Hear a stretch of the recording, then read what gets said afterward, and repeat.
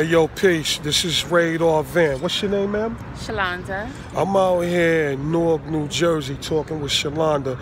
There's an issue. Y'all heard about, a few years ago with Flint, with what's going on in the water.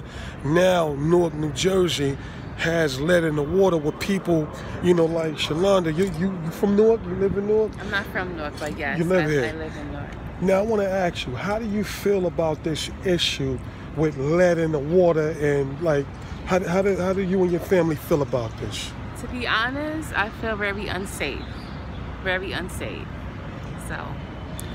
Unsafe? Yes. Now, with you being unsafe, you have children? I do have children.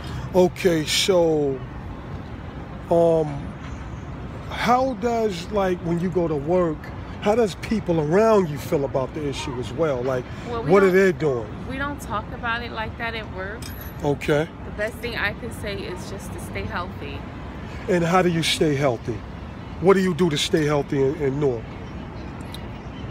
You can do multiple things.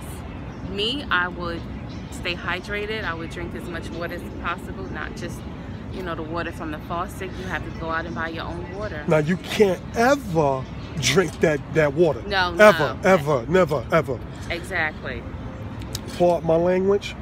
It's a fucking shame, man. And you know who doing that. We know who doing it because, look, it's the black race. Well, it happens to black people.